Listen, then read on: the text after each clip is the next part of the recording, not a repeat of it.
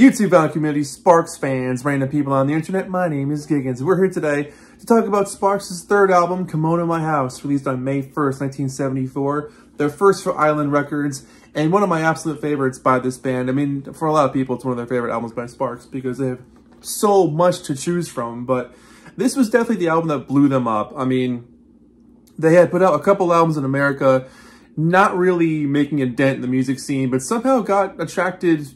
England sort of picked up on them. Island brought them over and said, hey, we know you've got guys playing with you already, but we kind of want to market you as an English group, so get 3 English guys to play with you, and we'll help you put out your record. So that's exactly what they did. This album did extremely well for itself in England, peaking at number 4 in the charts, which is unbelievable. In America, not so much, at number 101, but I feel like in America, this band has always been like the best kept secret. I feel like they've been popular everywhere else. And they're popular in America, but I feel like if you ask people who Sparks are, they still don't really know who they are. In England, the first track off this thing, This Town Ain't Big Enough for the Both of Us, was a massive number 2 hit.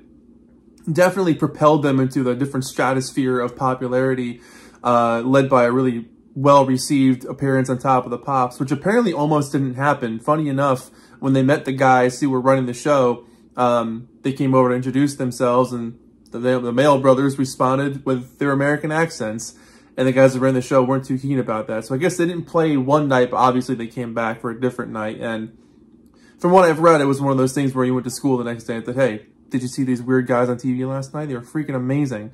But I adore this album. It's just, it's fun, it's quirky, it's weird. Sparks are their own genre. They sound like nobody else. No one will ever sound like them. They make it sound so effortless. It sounds so... They don't purposely try to sound weird. Their music just comes across as otherworldly and different. But it rocks at the same time, depending on what album you're listening to. I mean, this one in particular has a lot of rocking moments, but... Let's just jump right in. So the first song on here, This Town Ain't Big Enough for the Both of Us. I mean, it's dramatic. It's fun. It's tense. It's totally out there. The song vocally is a workout. The guitar leads are so catchy.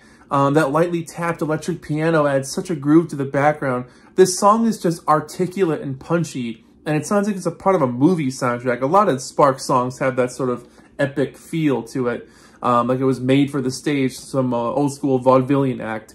But it rocks hard, and it's just such a fascinating example of where pop music can go. You know, they never felt like they wanted to be, you know, just a straight up rock and roll band. They wanted to incorporate other sounds and still make something catchy and fun at the same time without it sounding too much like one thing or another. You get the elements of a lot of different genres of music crammed into one song sometimes, let alone album. And that makes it fun because you never know what you're going to get next. And the left turns that this album takes is unbelievable. Up next is Amateur Hour. And for me, the guitar on this one sounds like The Prettiest Star by David Bowie. It's a glam rock, clap along, good time kind of track. I love that descending melody. I'm a sucker for descending melodies. Totally the framework for what Franz Ferdinand would accomplish later on. I heard, was I watching an interview with Alex Kapranos? And he was saying how Amateur Hour is one of the first songs he ever heard by Franz, or by Sparks. And I get it. You know, that sort of framework that this song is constructed with sounds like something Franz Ferdinand would do much later on. It's a little zany, it's dizzying, but it's so much fun. And then you get the classic waltz song, Falling in Love with Myself Again, which is just a beautiful track. It's just so cool, you know? It's a 1-2-3 punch in this album, 3 in a row of absolute classics. It's a song about cheering yourself on. Having been down for so long, you get to the point where you're like, you know what, I gotta cheer myself up because no one else is gonna do it. It's weird because parts of it almost sound evil or menacing, but then you get to the verses and they're kind of like a nervous happy. And then you get to the chorus and it's just this joyous, you know, ebullient kind of feel. It's a total sing-along rocker in that chorus. It's one of those things where you hear it and you're like, how the hell do you write a song like this?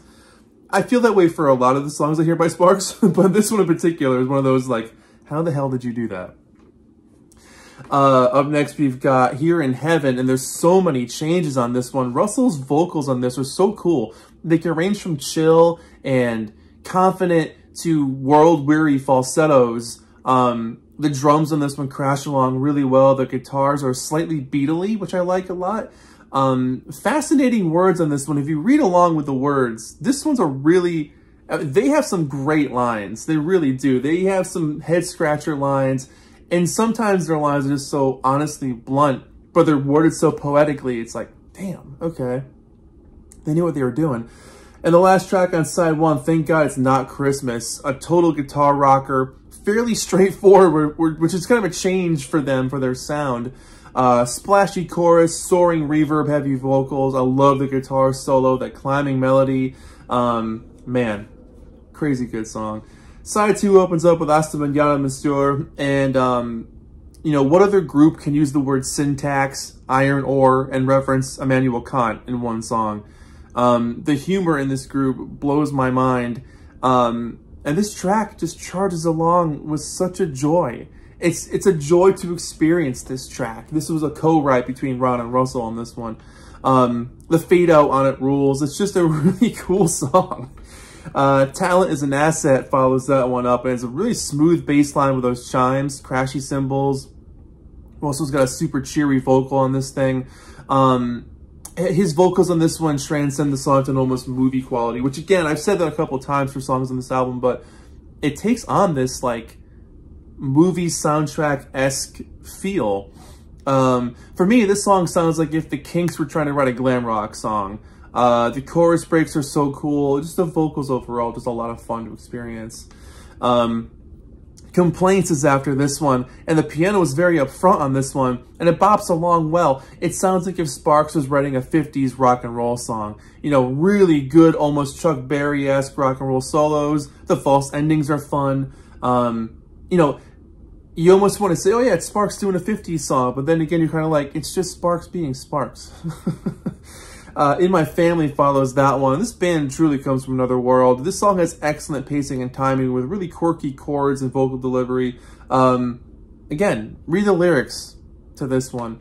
And the last song of the album, Equator, is probably the most fascinating song about heartbreak and breakup that I've ever heard. This one explores the end of a relationship in such a blunt but sophisticated, deep approach. The guys are on another level for sure. I mean, this is a song that it's talking about the end of something, whether it's a relationship or a friendship or something. And the sort of, I almost want to say mundane is elevated to a level of drama, but is also aware of that. It's self-aware at the same time. These guys are on a different planet, man. Here's the back. I love the back cover. The guys on it. It's so cool. Great shots. And the front cover is just one of the most classic album covers of all time.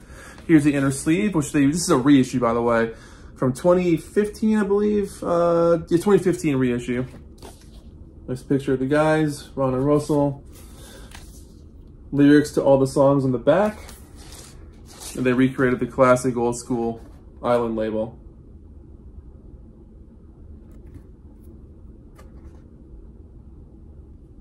So there you go, Sparks, Kimono My House. The title of the album is a slight reference to a Rosemary Clooney song called Come On to My House, or Come On to My House. They also say it in Hasta Mañana, Monsieur. But for me, this album is something that you will never get tired of listening to because you're always going to hear something different every time. There's so much layered busyness happening here, but everything is working for the same cause. Nothing here is extraneous. Everything is supposed to be here at the same time. These guys are geniuses. Simple as that. These guys are absolute brilliant geniuses. And I feel like if you're going to get into Sparks, they have such a varied and mass discography at this point. It could be very overwhelming. Start here.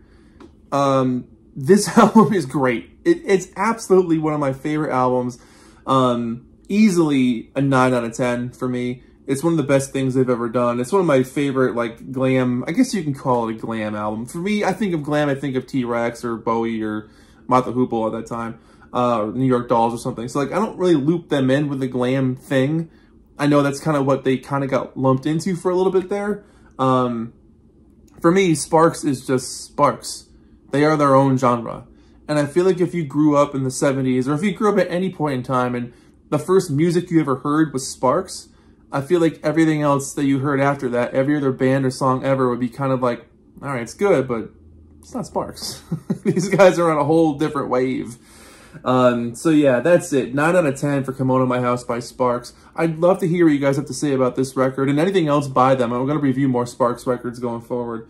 But I thought I'd start with this one because it's one of my favorites and it's just one of the best ones to get into. If you're new to Sparks, pick this one up. You're not going to be disappointed by it. So there you go. My name is Giggens. Thank you so much for watching. This has been Sparks, Kimono My House, 9 out of 10. Let me know what you guys think about it in the comments below. And we'll see you next time. Thanks for watching. See you guys.